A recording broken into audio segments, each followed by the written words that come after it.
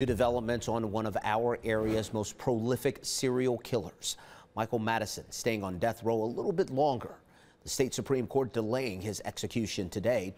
He was convicted for the 2013 murders of 3 women in East Cleveland.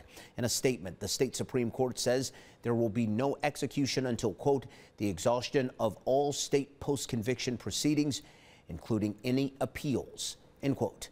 This pushes back his execution date that was set to be this upcoming May. New at 11 o'clock, the mother of one of his victims sharing how she's keeping her daughter's memory alive.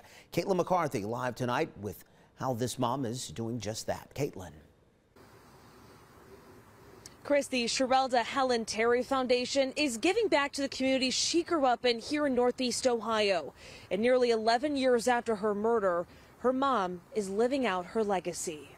I like to say just is, because she is, you know what I mean? She still resides in my heart, although she's heaven. Belinda Miner is helping keep her daughter, Shirellda Terry's dreams alive.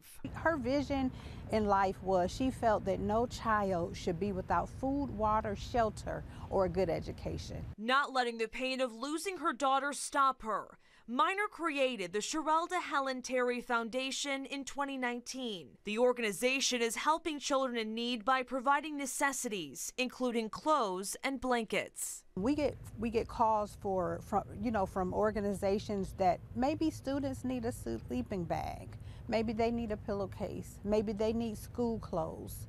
At 18 years old, Shirellda's young life was taken by East Cleveland serial killer Michael Madison. In 2016, he was sentenced to death for killing her and 2 other women. On Wednesday, the Ohio Supreme Court saying it has postponed his execution as he exhausts all state post-conviction proceedings, including any appeals. I forgave him so that I didn't have to be handcuffed with him in prison. I refuse to allow my daughter's legacy to be even handcuffed with him as he continues with the appeals process. Miner is determined to fulfill Shirellda's aspirations and share her daughter's love. I want to hear her name ring out there loving other students just as she loved them with her arms and hugs. And again, Madison was scheduled to be executed this May. A new date has not been set. Reporting live in downtown Cleveland, Caitlin McCarthy, 19 News.